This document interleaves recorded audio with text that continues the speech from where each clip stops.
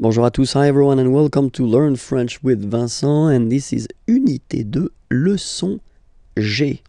And in this lesson, we'll discover together le verbe faire, so the verb to do. Okay, so faire is really useful because we tend to use it quite much in French. Okay, so it's, well, usually quite important to discover this verb at the right beginning.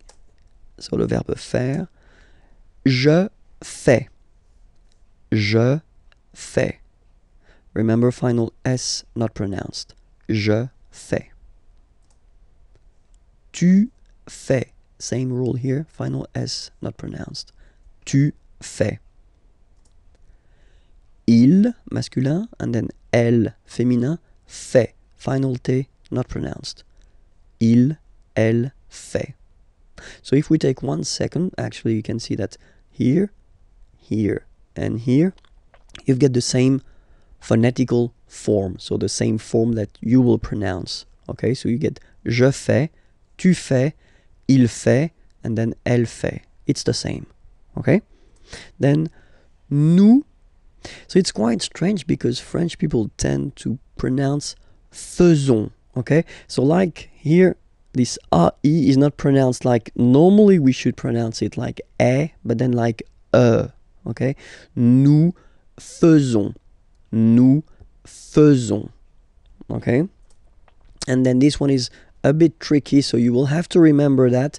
And it's quite funny because many French people tend to make the mistake and tend to say vous faisiez. Okay, but then no.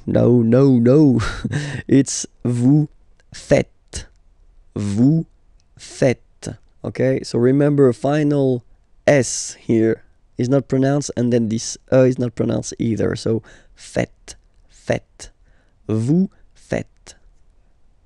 And ils, plural, font, final T not pronounced, font, font, elles font.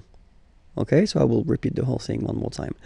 Je fais, tu fais, il fait, elle fait, nous faisons, vous faites, ils font, elles font.